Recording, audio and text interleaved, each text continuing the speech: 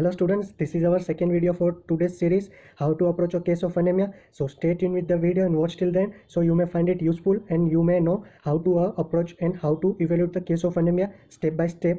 So here is the case discussion. Initially I will discuss the case and how to go about it and how to investigation and how to treatment modality available for this case. So starting with the case presentation, a 70-year-old male present with a fatigue, shortness of breath and weakness. History present is the diet is the good, no medication, no previous history of anemia, no family history of anemia. But physical examination shows that there is the pallor present, no jaundice, tachycardia and cachexia is the present. And the CBC is the suggestive of the hemoglobin is the 65, WBC is the 5.8, platelet count is the 487. Okay, so what do you want to know next? And the MCV is the 75 and the low reticulocyte. So this is the red cell indices suggestive of the low level of the indices. MCV is the low, mean corpuscular volume of the patient is the low, hemoglobin is the so much elevated for these patients, and pallor is the present. So there is the anemia is the present in this case. So let's discuss how to evaluate the case of the anemia.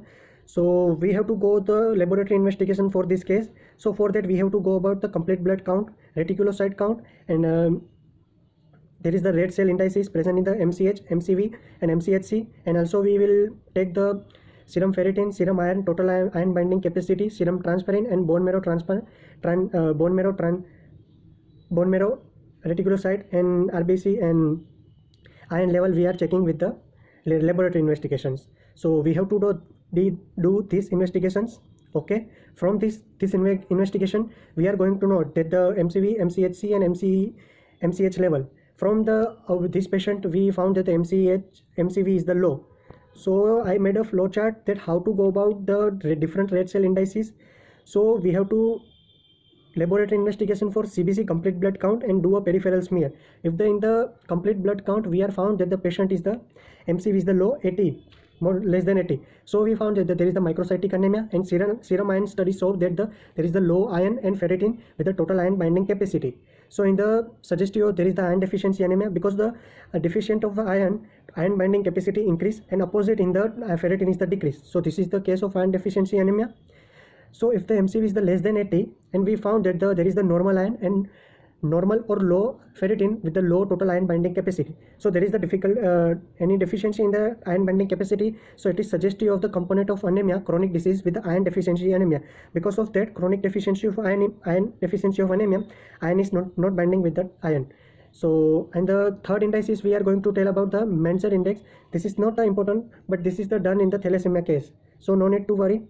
Next is the MCV is the 80 to 100. From 80 to 100 we are finding that there is the normocytic anemia. So we are going to the next count, reticulocyte count. If in the peripheral blood smear we found that there is a less than 2% of reticulocyte count, so there is the hypoproliferative.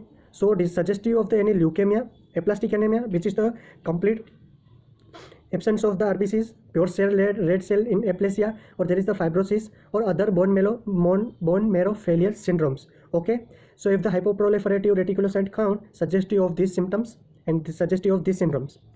So if the reticulocyte count is the present more than 2 hypoproliferative, so we have to suggest there is any hemorrhage or any hemolytic anemia.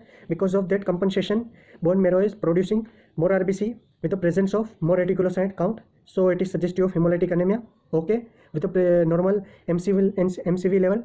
And the third evaluation is if the MCV level is the more than 100, we have to go about with the macrocytic anemia. In the peripheral blood smear, we are finding that the peripheral blood smear we are found the big RBC with the megalocyte and segmented neutrophil in the peripheral blood smear. Okay. So if the megaloblastic anemia is the present and RBC is the more increase in the size, so we have to evaluate there is the vitamin B12, vitamin 9, folic acid or scopolamine, or there is also anti-drug induced. So drug induced and vitamin B12 or folate deficiency present with the megaloblastic anemia in the peripheral blood smear. Okay.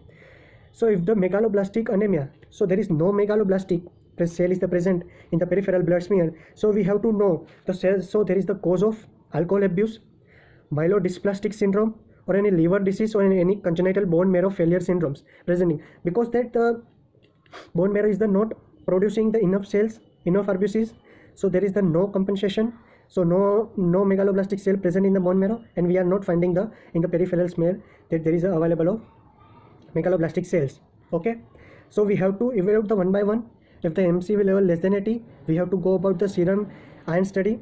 From the iron study, we are taking the ferritin and total iron binding capacity level.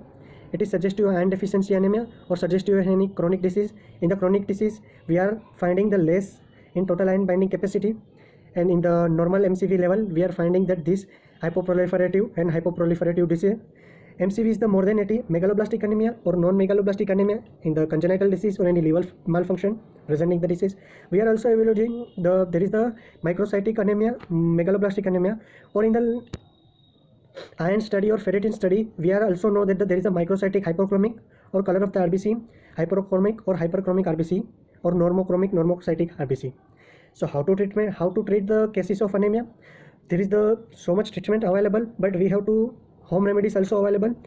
So there is the pomegranate, fabium, whole grains, tomatoes, spinach, dates, nuts or liver, legumes or bananas also available for the treatment modality of the iron cases in the home remedies for these patients. Also we have the treatment of choice for these iron preparations also available for these patients. There is the 2-route iron oral route and parenteral route also available for these patients. So we in the iron oral route available the ferrous sulfate, ferrous gluconate and ferrous fumarate. This different ferrous sulfate, ferrous fumarate and ferrous gluconate available is the different terms and different preparations. And in the parenteral iron, there is the available of the iron dextrans. Iron dextrans is the given in the IV form and with the dextrose solutions. This is the easy and increase the hemoglobin level in the iron deficiency anemia faster. In the pregnancy, we are giving the iron, parenteral iron, if the iron need is more or hemoglobin level is the so much level, so we have to increase the hemoglobin level.